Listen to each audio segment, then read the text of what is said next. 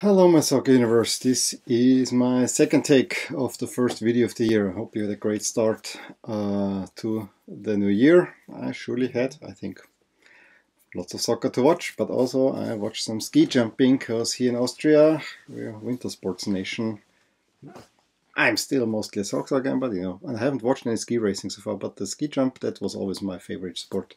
And I like watching that one too. Unfortunately, it fit the decision of that one, fit right in between the break of the first and the second slot. So good on sports wall to wall. Yes, I watched most of it, not all of it, because family is around and you got to deal with them too, and now they gotta play. So the second half of the third slot we were playing a board game while the games were on, and the first half of the Arsenal United game I completely missed because little one didn't want to fall asleep. She promised that she will. I volunteered to take her to bed, and then she takes an hour to fall asleep. Yeah. Anyway, I'm wearing West Ham because, as we will see, West Ham finally won, and I'm very happy to finally wear this wonderful shirt. Let's get right to it. Premier League. I think it was the 21st match day that we're gonna watch, and it started early with Brighton versus Chelsea. I hate those black Chelsea shirts. I don't know. I think the yellow ones that I had last year were much better suited. I know you cannot play in white against Brighton, although I think you could if you wanted. But those black ones, black and orange, no, it's not Chelsea colors to me, honestly. It started with a goal by Azpilicueta in the 10th minute, which was the first goal of the new year in any of the top 5 leagues. It was a tap-in. But nevertheless, Chelsea had the better of the first 30 minutes.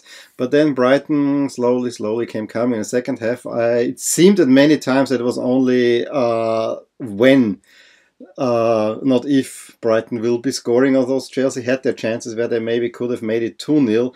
But in the end, it's the best goal of the afternoon. And yeah, it was an afternoon of really great goals all over the place. But Johan Baksh with a bicycle kick, really nice. After a corner from Dunk, really nicely pulled it in. Goal of the day. Maybe of the season so far, if you would like. This was really well taken. It ends 1-1, and you at this moment you think, oh, Chelsea might be losing some traction here. Turns out they're actually the winners of that bunch, because this round was very much characterized by the bottom teams getting many points, and that's the next match of Burnley against Aston Villa, the Claret Derby, and I have the third team that has those colors. Aston Villa. It's Aston Villa's fault, from what I read over the last few days, because I was wondering why are so many teams in England having claret and blue. Yeah, Aston Villa. Aston Villa played not in claret and blue, that was Burnley, since they were at home. They played in those horrible green, black, orangey jerseys. Really don't like them, with some grid pattern on there. The other two kits for Aston Villa, great. This one, ugh, ugly. What can I say? Aston Villa actually had a goal by Grealish ruled out. They got then an early lead through Wesley in the 27th. Grealish makes it with a nice shot in the 41st, 2-0 at the half, and you think Villa is cruising to victory.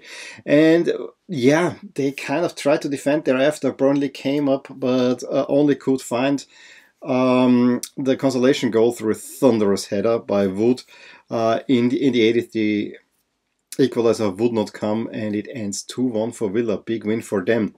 Then in the second slot we had Newcastle playing against Leicester, a game that was relatively even for the first, I want to say, 30 minutes or so, until Newcastle shot themselves in the foot. A cross pass on the penalty box is intercepted by Jose Perez. I mean, it wasn't even fast play. This was one of those really stupid passes, and he can run into the box, make a dummy, and put it into the net in the 36th. And 3 minutes later, almost same thing. Same side of the defense. The ball is played forward. It's intercepted by Jose Perez. It goes to Madison with a very nice shot into the corner. It's 2-0, and basically Leicester didn't have to do much to get this 2-goal lead, because it was, I don't want to say own goals, but it was very much helped by Newcastle's inept defending. And that was the game. Late on, Chaudhuri with another really nice shot. They were long range shot, made it 3-0, and that's a big win for Leicester. And you have the feeling that Leicester, if they're not the second best team, they're at least the third best team in England at the moment, and the top 4 spot for them looks quite the possibility. Then we had Southampton beat Spurs 1-0, where the goal came through Ings, wonderfully done. I mean, he tipped it more or less past, I think it was Alderweireld. I'm always getting those Belgian defenders mixed up, and then slots it home. I mean, really nicely done. And this was already in the 17th minute. And I have to say, Spurs, who played in there again in the dark church jerseys, there was not much coming from Spurs. From what I see, even the highlights, I mean, there were not a great chances to equalize. I think Southampton really found the groove. I think the most notable thing is when Mourinho was spying at the opposing bench on the assistant coach, and Dooley got a yellow card for that. That was a weird scene. And then the press conference after, better not talk about it. Watford played against Wolves in a game that last season would have been a pretty good one. I think it was an FA Cup semi-final as well. I thought Wolves were at first a little bit better, but Watford gets a goal. Deulofeu with a really, really nice shot, and I have to say, he is in great form, to be honest. Makes it 1-0 in the 30th. Right after half, Doucouré with another shot that got deflection. This, you know, very, very often if you see great goals these days, there's usually some sort of deflection happening there. And upon replay, a great goal doesn't look that great anymore. That was one of those. But 2-0 for Watford, seemingly a vital win, because I was expecting Wolves to actually rule that one. Pedro Neto puts one back in the 60th, and I thought, oh, the equalizer will be coming, especially since the 71st. Who was it? Cabazele was sent off for preventing a clear goal scoring chance.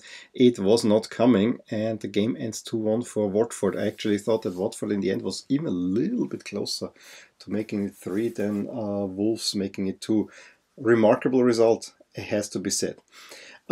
City against Everton was most notable because the world-class coaches were meeting each other, and when you see them interacting, they really, both Guardiola and Ancelotti, have a ton of respect for each other. I would say some of the best, if not the best coaches of the early 2010s and late 2000s meeting right there. The game was most of the time all City, although Everton, in very interesting looking, I have to say, not bad looking jersey. I wish that the crest was not all monochromatic here, but yeah, you know, black, the blue on black. I think if you make white on black or even use the regulars, it would also look nice. So it's a little bit ghosted on that one, but other than that, jersey looks nice, I have to say.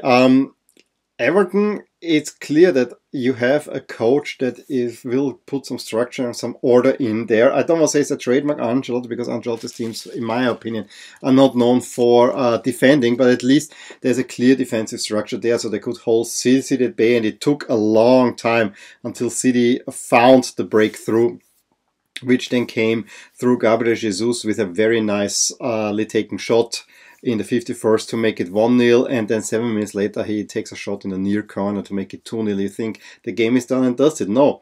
Moise Kean intercepts a pass, and this is the one thing with City.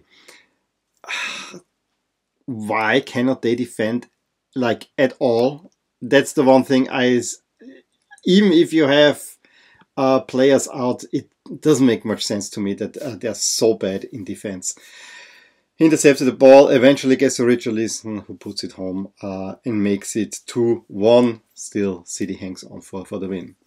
Norwich against Crystal Palace. Norwich gets a very early goal where the ball falls very nicely to Cantwell, who can put it in from a short distance. Everyone thought it's offside. It was not offside. And then Norwich misses chance after chance after chance after chance. Not that Crystal Palace was bad in the game, but the chances that Norwich had, they should have made it 2-0. And how often it is, you don't make the goal, you give up the goal.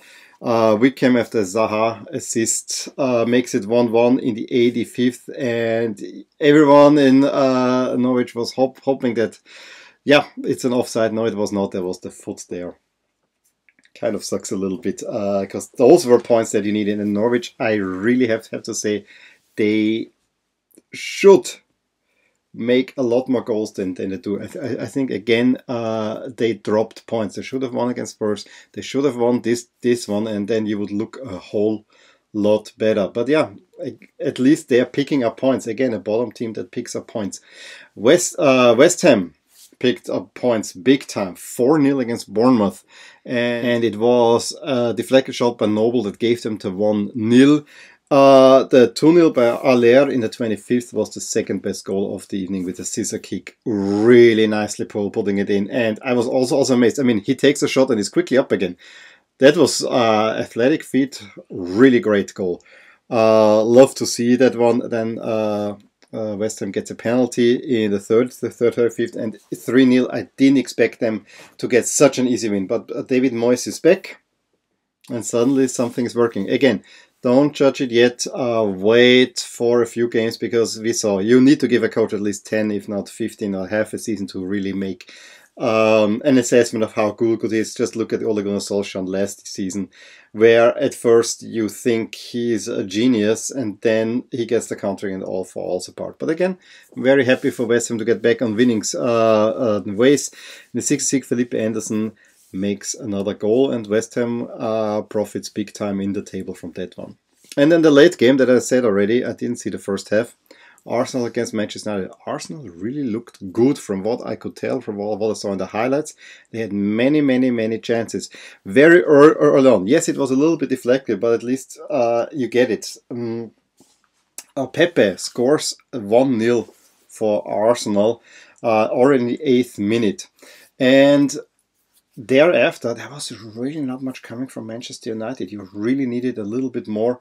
I was expecting more because United had really a great post-Christmas break with 2 wins that were very convincing. No, they didn't show up at Arsenal at all, and it's even Socrates, the wobbly defender, together with David Luiz. I mean, that defense played great yesterday. I still wouldn't trust them, to be honest. But Socrates makes it 2-0, and Arsenal hangs on, is very defensively sound in the second half.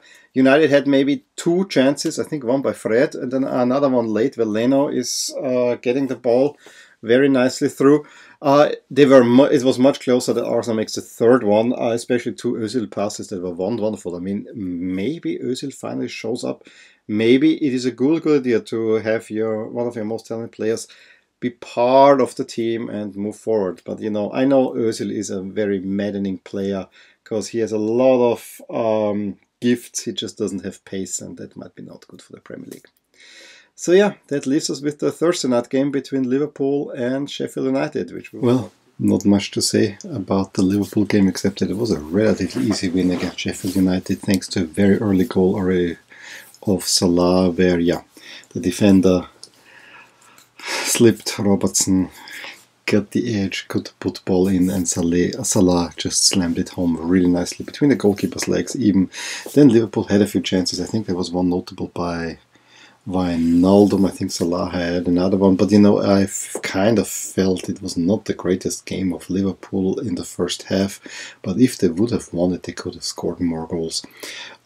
Second half, more of the same, except that Liverpool really pressed forward a little bit more. Sheffield United didn't really have chances, and in the 64th, after a wonderful pass by Salah, Mane makes it a second, but you know, it was more or less on the rebound because then the goalkeeper saves it and he slots it in. At that moment I thought Liverpool, and that's the Liverpool I love to see. I really enjoy watching Liverpool.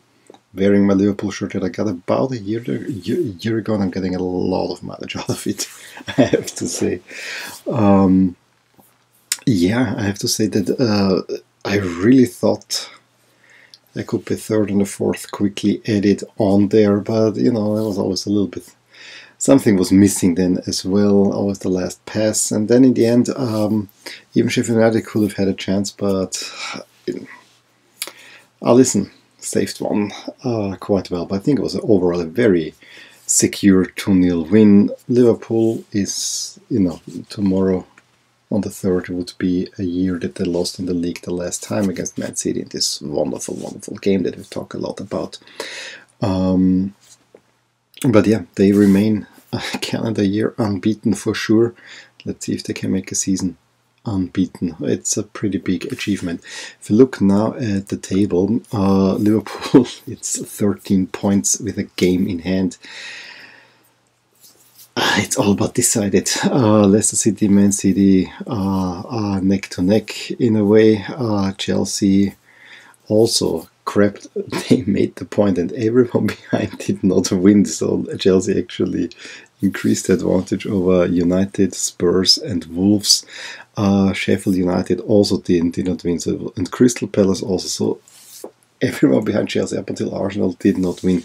Arsenal overtakes Everton, Southampton squeezes past Newcastle. And then, yeah, we have Burnley's losing spot, but West Ham and Aston Villa get out of the relegation zone. Aston Villa gets out of the relegation zone. West Ham also moves one up, and Bournemouth comes one down. And it's now Bournemouth, Watford, and Norwich. With Watford only 2 points away from the relegation, not relegation, but from a safe shore. So it might be a nice relegation battle coming in England, because I think even Norwich could pick up a few more points. It is definitely in them, and I think then I would say, I mean, everything, I would even say Newcastle down. Southampton and Everton have been in decent form of late, but I think everything on Newcastle down, there's a chance that they might not make it, or that they get relegated. Well, that concludes now the round 21. We have 10-day Premier League break or something like that, but there's no break of English action. I will take a break. I'm really looking forward now to Premier Division and especially Serie A, but I'm be happy to welcome the Premier League back, because it's quite exciting to see as well. Anyway, let me know what you thought about the games happening New Year's Day and thereafter. Give me a thumbs up if you enjoyed this video, subscribe to my channel if you want to see more, and I'll talk to you soon. Bye! Hey there! I hope you enjoyed this video, and if you did, here are some videos and playlists that would be of interest to you too. Also, please consider subscribing to my channel, as it will keep you updated with all things that are rotating in my soccer universe. With that, I wish you a wonderful day. Bye!